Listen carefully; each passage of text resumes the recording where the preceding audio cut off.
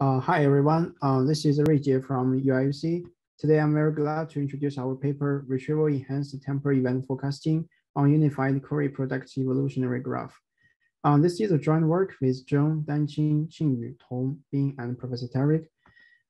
Next, I will introduce the background of our paper. Nowadays, more and more users are willing to shop on various types of e-commerce platforms, including but not limited to Amazon, eBay in USA, or Pinduoduo, Jingdong in China. The existence of such e-commerce platforms can largely simplify the purchasing process. However, it may also lead to the issue of information overloading because there can be up to millions of products online. So various types of recommender systems are designed to accurately and efficiently predict the relevant products, matching the user intents to deal with the issue of information overloading.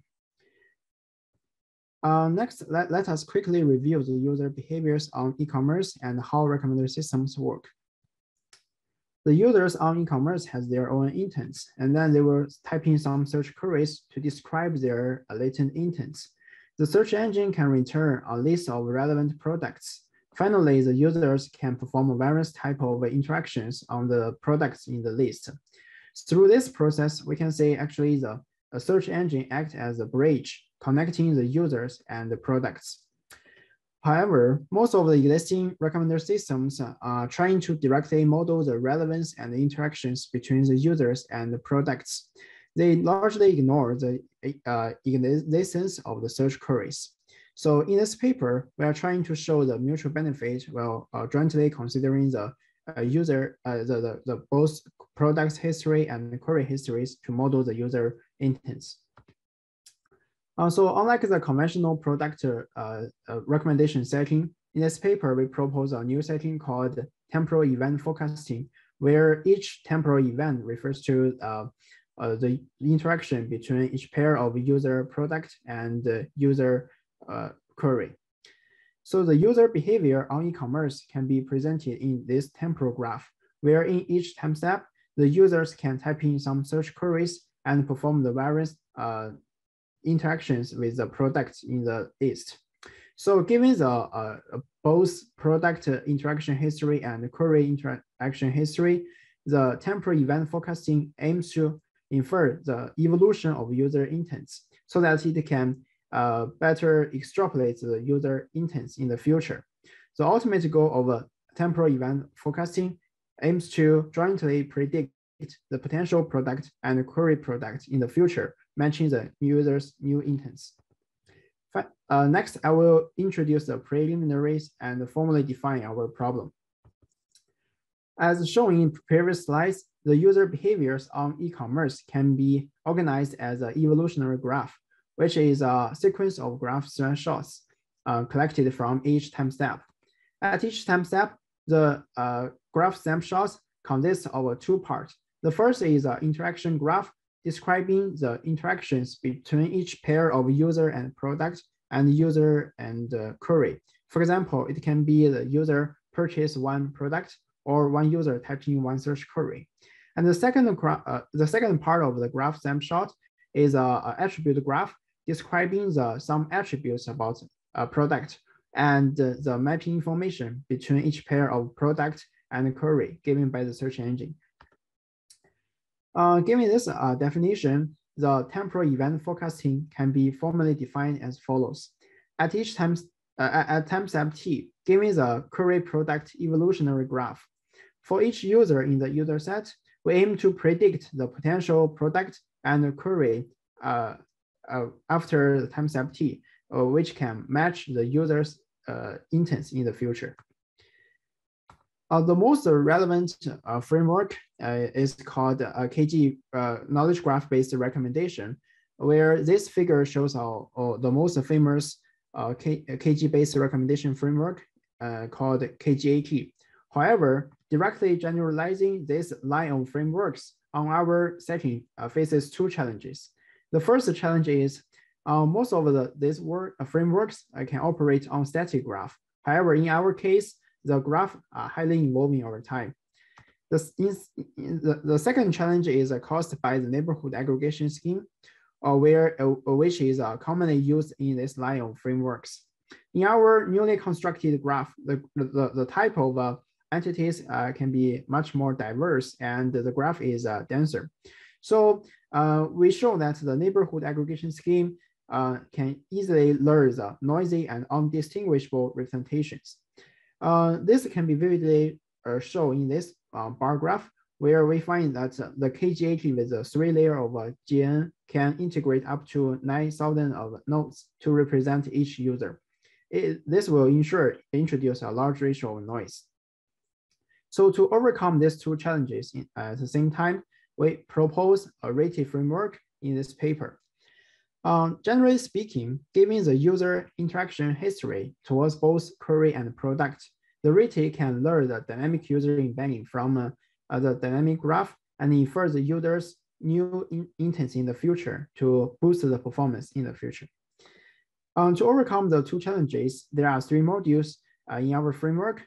The first is a subgraph sampler, which aims to sample subgraphs for each user to constrain the range of neighborhood aggregation so that we can solve the first challenge.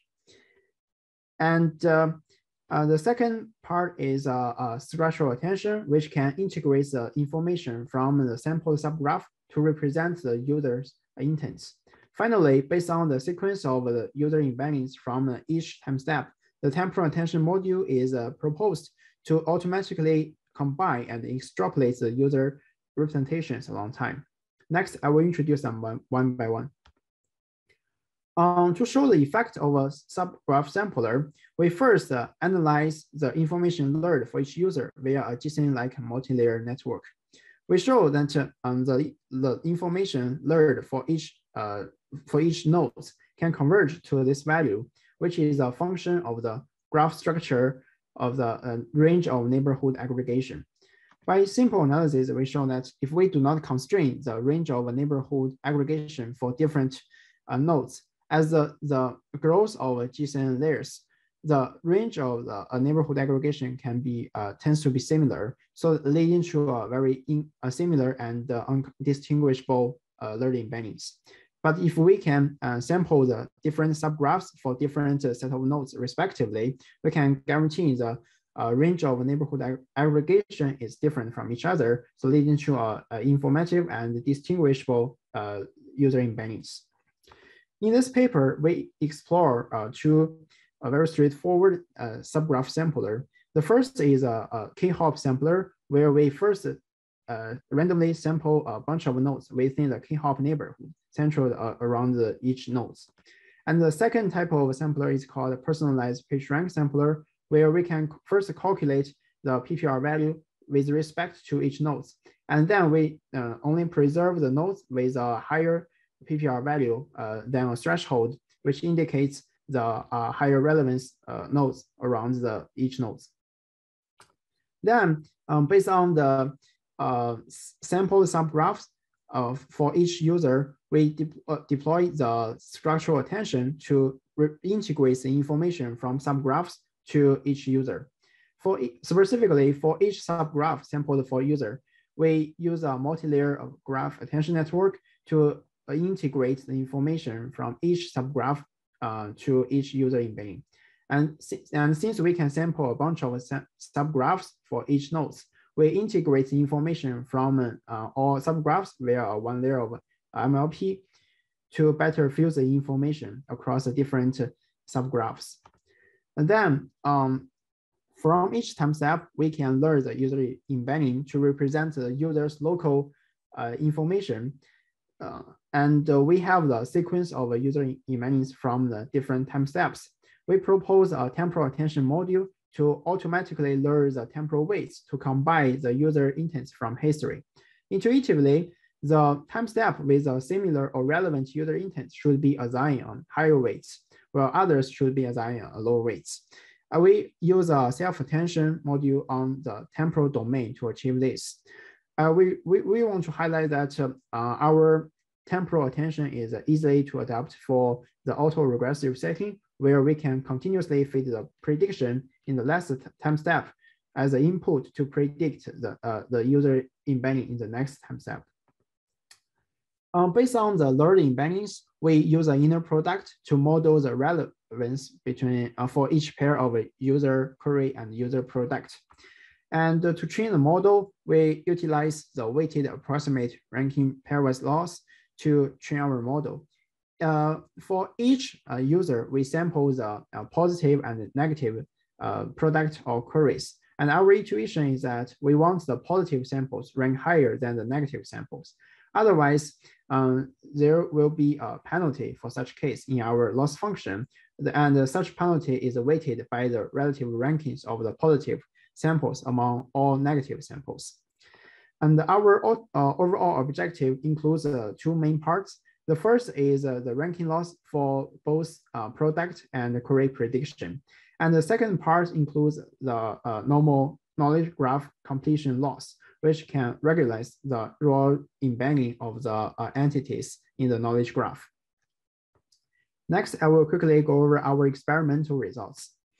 We collect 5 datasets from both Amazon platform and Yelp platform. For Amazon platform, we use a temporal setting to preserve the frequent user, product, and query entities.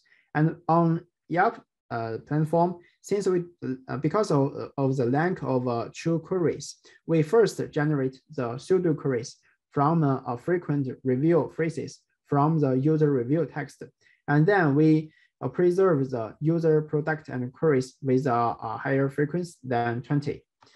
We evaluate the temporal event forecasting in a ranking scheme where we first rank the users, we first rank the product and the queries based on the predicted relevance. And then we compare the ranking list with the ground truth. Hence, we use the NDCD at 20 and the record at 20 to commonly use the ranking metrics to evaluate our framework. This slides, these two tables shows the mean results. And the setting is like this. During the training procedure, we use the interactions in the first 10 time steps. And we use the interaction in the next 2 and 6 time steps for validation and testing respectively. We compare our framework with 4 types of baselines. The first is factor machine-based models and sequential recommendation models, dynamic graph learning models, as well as knowledge graph-based recommendation models. As shown in these 2 tables, for both product prediction and query prediction, our RETE framework can generally outperform all baselines. And then we conduct the objective application studies to analyze the effect of each designed modules. As shown in this table, we have 2 observations. The first is that jointly considering the product and the query as a user interaction history can bring in the mutual benefits. And each proposed module can increase the prediction performance. Next, I will discuss the effect of a temporal attention module to deal with the first temporal challenge. We further show the distribution of performance on different time steps during the testing time period. We can see that our framework can beat all baselines in all time steps. And as time goes by, our relative gains can actually increase, which indicates that our temporal attention module can better capture the long-term user intents. And we use this case study to show how the temporal attention width can specifically capture the user intent shift over time. In this case, this user has 2 parts of intents. The first is about iPad, the second is about Switch. As for the user's new intents, he focused more on the Switch. So our temporal attention module can automatically assign higher weights to the time step with the relevant user intents. Next, I will discuss the effect of a subgraph sampler, which aims to deal with the second challenge. As shown in this figure, we are stacking more layer of GNN. And in this case, our RETE framework with the subgraph sampler can continuously improve the prediction performance, while the KGAT without such a subgraph sampler can hurt the performance when the GNN becomes deeper. And we also show the number and the type distribution of the sampled neighborhoods with and without the subgraph sampler. As shown in this figure, our framework with the subgraph sampler can just constrain the range of neighborhood aggregation within around 30 highly related nodes. And it can sample a much balanced distribution among different node type on the knowledge graph. Finally, I will conclude our paper. In this paper, we formulate a new setting called temporal event forecasting to explore the mutual benefits of jointly considering the query interactions and the product interactions.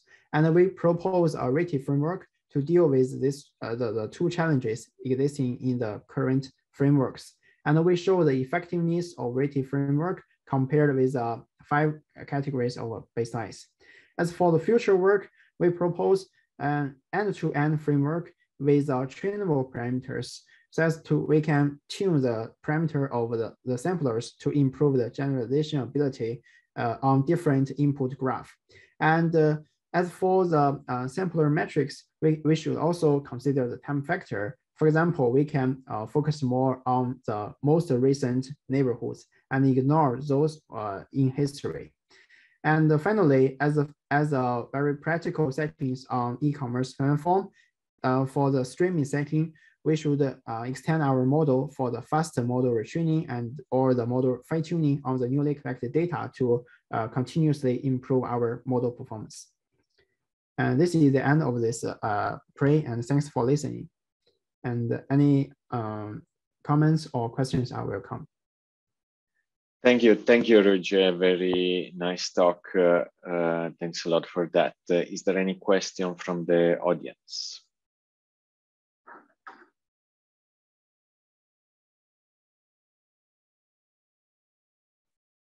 Okay, let me ask a question.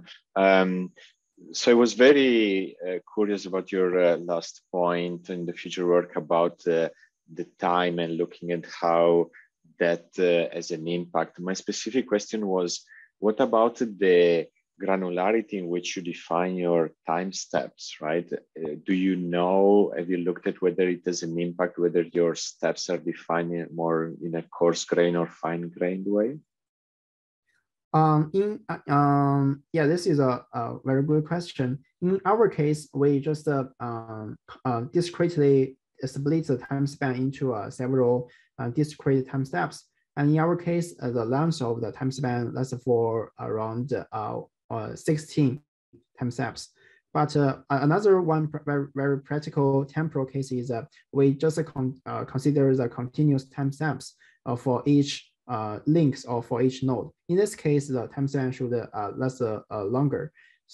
I think to consider the time factor as a sampler matrix, it should take both continuous time step or the discrete time steps as an input into consideration.